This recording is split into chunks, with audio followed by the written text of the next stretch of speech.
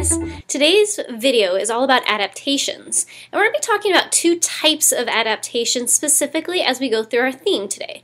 We're going to talk about physical adaptations and behavioral adaptations. The reason I have Phil here is because I can point out a couple of physical adaptations that are very unique to cats, specifically whiskers. Do you know why cats have whiskers? Cats have whiskers as part of their sensory mode to know what is around them and sense things. You can also tell a lot about a cat's whiskers. If you can look and see here, you can tell that Phil is very upset with being in the video today and his whiskers are really sprayed out. Now, there's also different behaviors that Phil will do. Like, for example, you saw he just tried to reach down and bite me as a way to get out of here. That is a behavior that cats have learned when dealing with certain situations. So we're going to take a look in today's video at different, thank you, Phil. Yep. We're going to take a look at different animals and how they have both physical and behavioral adaptations to help them survive in their environments. So let's dive in and check it out. So we are going to talk about physical adaptations.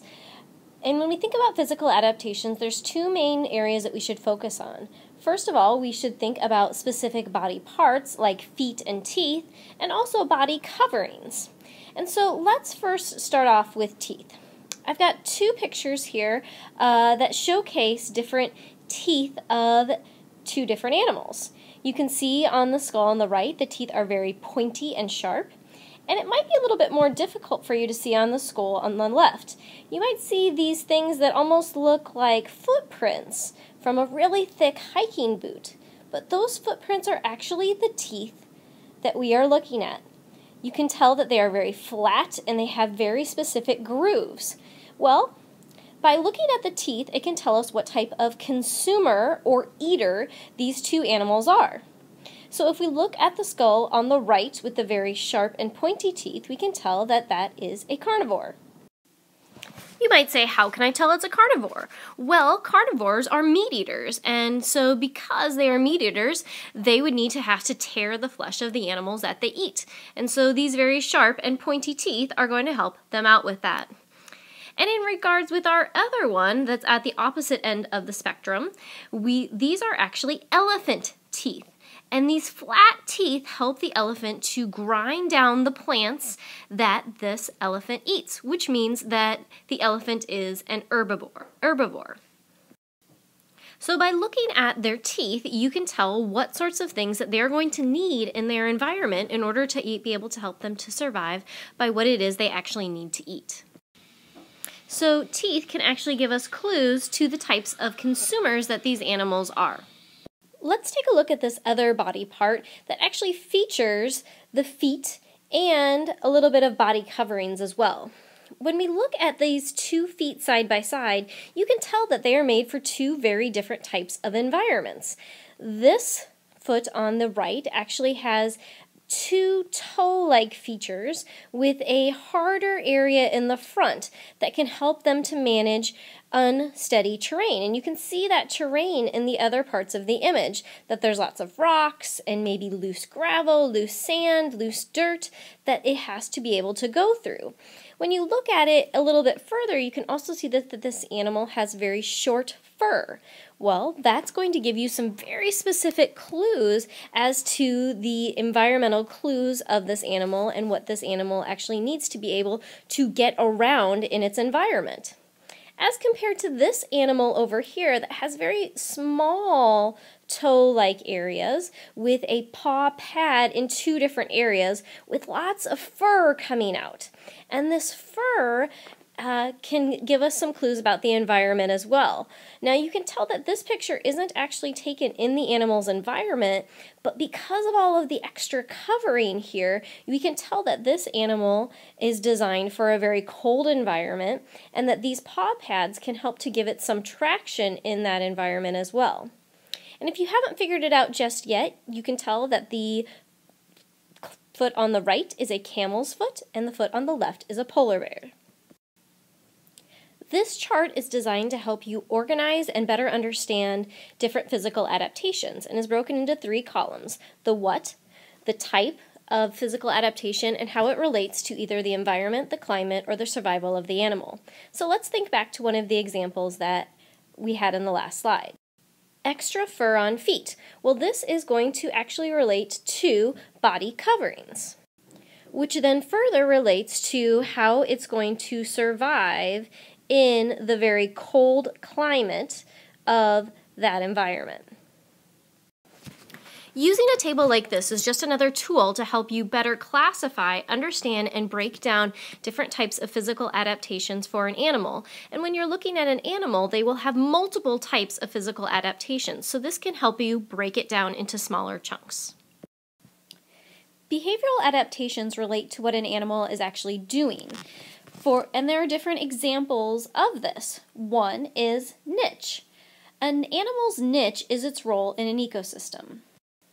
For example, if you look at this picture below of chimpanzees, you can see that this chimpanzee is checking out the other chimpanzee's teeth. That might be its role in their ecosystem with the other population of chimpanzees. This one might be the one that goes around and checks everybody's teeth out. It might be like the dentist chimpanzee of the community.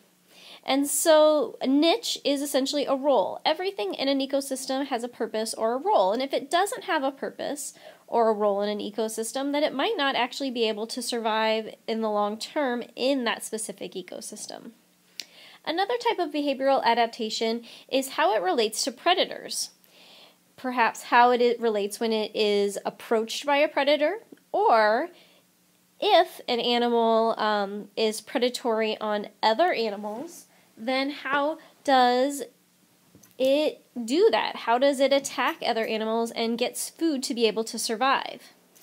The last type of behavioral adaptation is a social behavior. Obviously, chimpanzees have a very social environment that they live in. They live in a community of other chimpanzees, and there are specific social behaviors that that community accepts. Like, for example, in the video, we saw the social grooming going on. Social grooming is a very specific behavior that helps them to survive in their specific community or population of animals. There's one last thing that could actually layer over and be a part of all three of these type of behavioral adaptations, and that's the idea of communication. Different animals will communicate with other animals in different ways. In some ecosystems, the animal's role or their niche in the ecosystem might actually be to communicate when predators are coming, and they might communicate that in a very specific or unique way. For example, a white-tailed deer can communicate with the other deer around that there's a predator coming without having to say a word by raising up its tail and showing that symbolic white flag that there is danger nearby. This could also be used, and communication can be used, and that relates to predator defense, and it can also be used as a social behavior to the other animals that are in its population and its ecosystem. This table is designed to help you classify behavioral adaptations of an animal.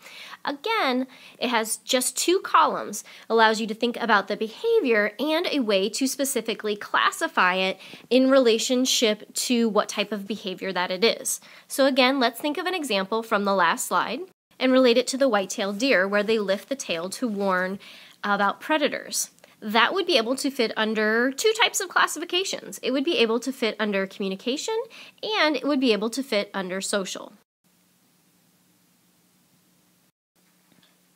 There's one last type of adaptation that could fall underneath either a physical or a behavioral adaptation, and that adaptation is known or referred to as mimicry.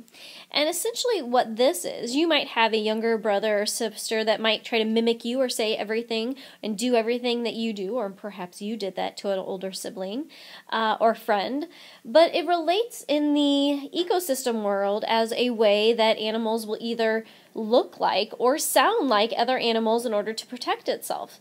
Like, for example, do you know what this is down here? Is it a snake? Actually, it is not. This is an example of a hawk moth caterpillar, and it looks like a snake by some of its features. It has this coloring on top. Those actually are not its eyes, but it has some colorings on top that make it look like it has eyes like a snake, which help to keep other predators away.